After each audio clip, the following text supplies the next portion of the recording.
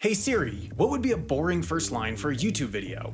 On March 26, 2003, the Federal Energy Regulatory Commission uploaded a file to its website. Ooh, that's good. What would it be about? Me.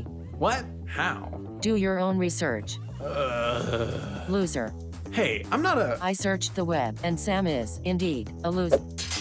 Okay, enough of her. Anyway, on March 26, 2003, the Federal Energy Regulatory Commission uploaded a file to its website. 619,449 emails sent from or to 158 of a disgraced energy company's top brass in the 3.5 years before their financial crimes drove them bankrupt. The emails are evidence of those crimes, but also turned out to be a goldmine for computer scientists who use them to build technologies that are still in our lives today, even if those technologies are rude. This is the Enron corpus. But what makes it so special? And why did I say this many emails a second ago when my title says this many? Well, sit tight, because much like clubmonkey.com vis-a-vis a party at least one Enron employee was planning to attend on October 25th, 2001, I have all the details. Our story starts in California, one of the many places the Enronies did crime. And we know that because they emailed each other about how to do crimes there. Federal investigators pulled tons and tons of Enron's emails to prove this, but they couldn't read them all. They found what they needed, but figured they'd missed a lot too. So in the name of transparency, they threw all the emails online after the investigation to let the public find stuff they missed. Enron got some emails taken down, mostly ones with social security numbers and other secure info, but the majority stayed public, extremely disorganized and hard to parse, but public.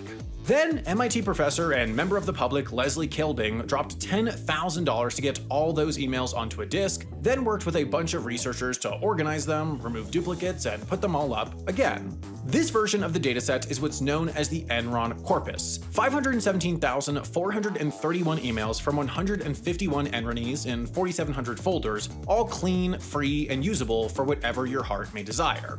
And what did I desire? Gossip, obviously, and there's plenty.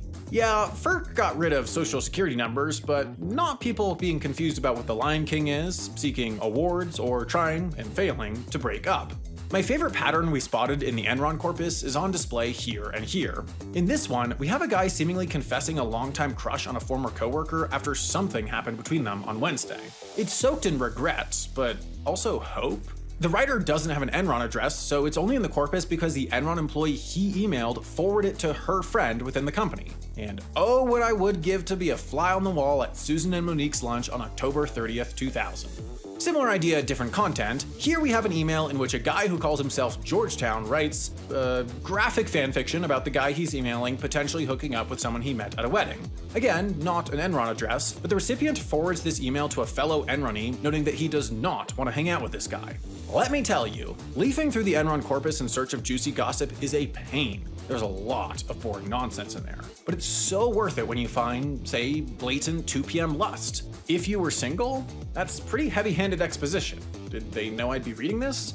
The answer, of course, is no. None of them could predict that these emails would become sorta kinda public domain. I say sorta kinda because they're not public domain. Technically, some of the email writers could claim copyright over some of the emails, but none of them ever have, so computer people ran wild with the corpus, and I'm pitching that love letter as a short film. Large, conversational, organic, public language datasets are, to put it lightly, rare. Maxing any one of these features should come at the expense of another. Really big datasets are usually either expensive or private. Deutsche Bank isn't going to hand over all their emails for funsies. Smaller datasets, like say your own emails, are accessible, but they won't train an algorithm as well unless you're trying to train an Uncle AI to auto-forward you conspiracy theories with the subject line, "You hear about this?" There's also, often, a push and pull between language data that's conversational and language data that's organic. There's oodles of real language out there. Wikipedia, public records, my blog. But if you're trying to teach a robot to talk like a person, you want to feed it conversation. Today's internet is full of such things. Comment sections, DMs, and seat chat. But that data is private too. Often, people wanting to study conversations have to cook up synthetics by giving undergrads $5 or something to gab in a lab. And that's all well and good, but the researchers usually dictate the topic, and you can't guarantee that people will act totally natural while a bunch of white coats watch through a window.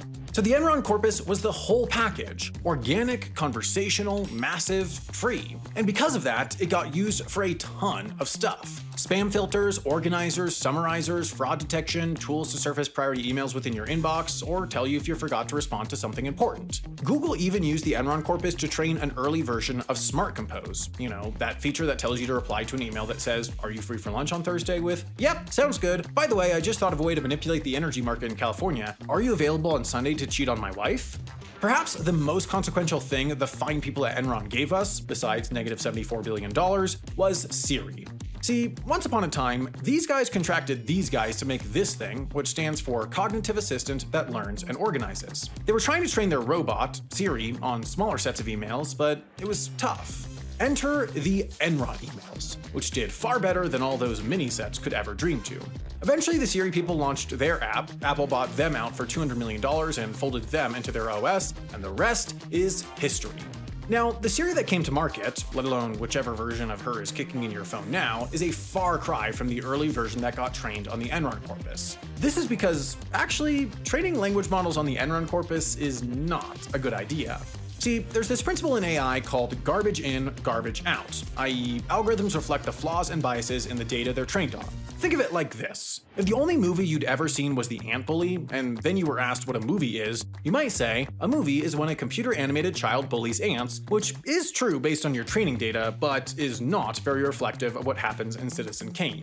Training bots on the Enron corpus alone would teach them to talk like ethically loose late 90s energy executives, which wouldn't be great. Think about it. This dataset also gets used to study misogyny in the workplace. Should it be our go-to model of how people talk? No! And the good news? It isn't. Today's language models, including those behind Siri, Smart Compose, and basically any other tool developed on the Enron corpus, train on far more comprehensive data than this. But nevertheless, the Enron corpus is an important and singular piece of tech's history. It was a godsend to a young industry and a fun read for nosy people. So Enron emails, here's to you. You're mostly spam and boring. The parts of you that aren't boring are often pretty messed up. But still, you gave the nerds a lot to play with, and now my phone tells me the weather. Cheers.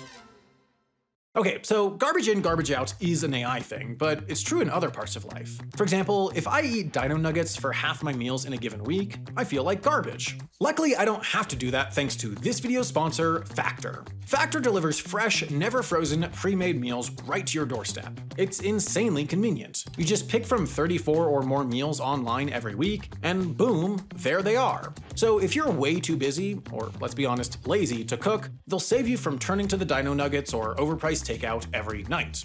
I'm a real-life customer of Factor's, in part because I value the convenience, but also because the meals are just really, really good. They're owned by HelloFresh, and while making a Factor meal is faster than cooking a HelloFresh one, both companies consistently send me dinners that I love, packed with flavor and high-quality ingredients. So if you want to take out all the hassle of a good meal, why not give Factor a try? Head to Factor75.com or click the link below and use code HAI50 to get 50% off your first Factor box and 20% off your next month of orders.